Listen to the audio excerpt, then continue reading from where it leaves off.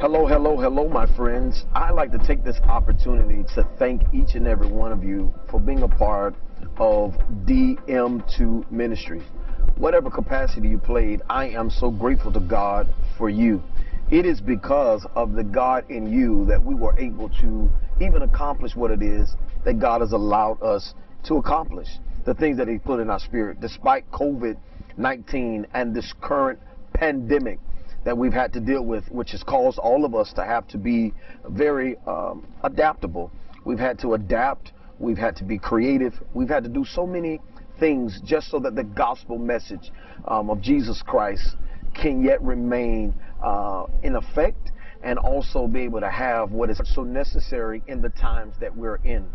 Listen, so thank you so very much. Again, whether it be by prayer, whether it be by seed, whether it be by, again, sharing, whatever you have done, I am so grateful to God for you. Thank you, thank you, thank you, thank you.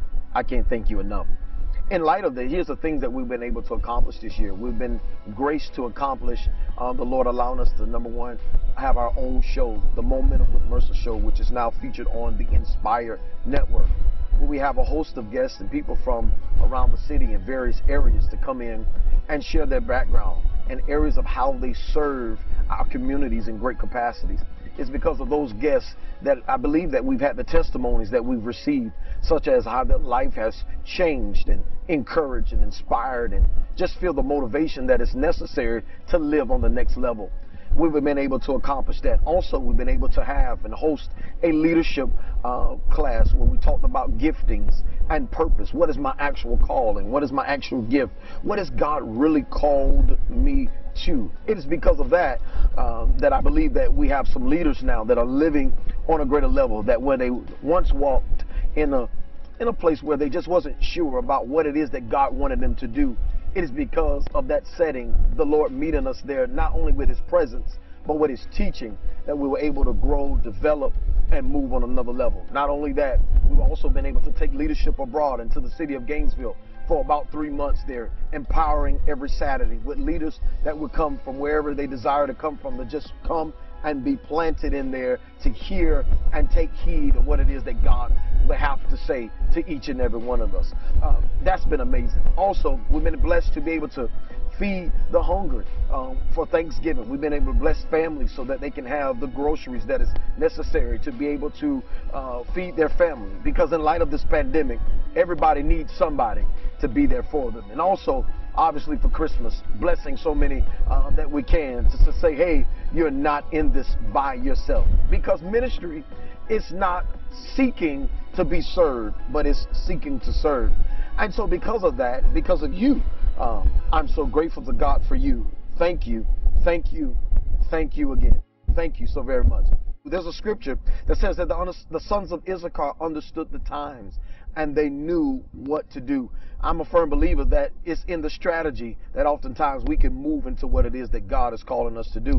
We don't have to stay stuck with where we are. There's a strategy that can get us to where God is calling us. By becoming a partner, here's what's amazing about it.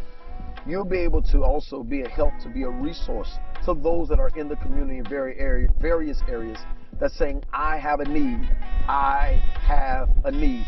And so it'll allow the gospel message of that we're sharing to be able to share it abroad, so that we can be of a great effect and serve people in different capacities. Also, more families will be able to feed. There are care packages and things of that nature that we want to be able to put together for the homeless. There are people that are in really so much need, but it's because of you, your connection, your partner, your establishing with us, that we'll be able to get this accomplished.